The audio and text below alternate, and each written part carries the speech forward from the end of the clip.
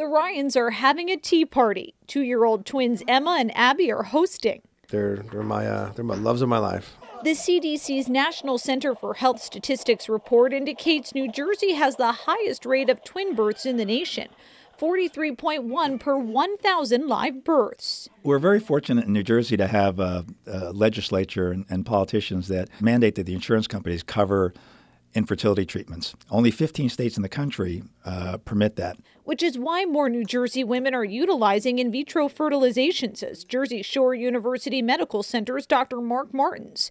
It's how the Ryans conceive their girls. Well, in vitro fertilization is what we used to call the test tube babies. It's basically we impregnate the ovum, the egg, with the sperm, grow it to a certain size, usually about a week's worth of growth, and then while it's still small enough, stick it back in the uterus. IVF typically costs anywhere between $12,000 to $15,000, says Dr. Martins, and usually takes 2 to 3 treatments before a woman becomes pregnant. With in vitro fertilization, you have the option of putting 1, 2, 3 or more embryos in to give you a better chance of having a baby. We were willing to do anything it took to have children. Dawn Ryan says the process was challenging, but she's grateful it was effective.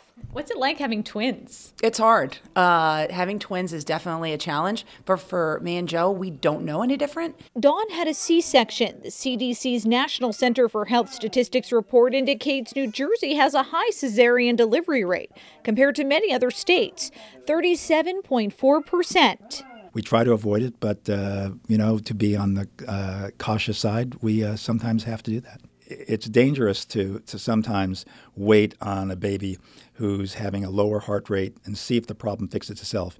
It sometimes doesn't, and the best way to get the baby out and make sure the baby's safe is to have a cesarean section. The report found in 2014, nationwide, there were 743 births to women aged 50 and older. Now, with the new medications, you can manipulate the hormones and manipulate your ovaries, and we can get people pregnant into their 60s. As for teen pregnancies, the report found nationwide the birth rate for 15 to 19-year-olds declined 9% from 2013 to 2014.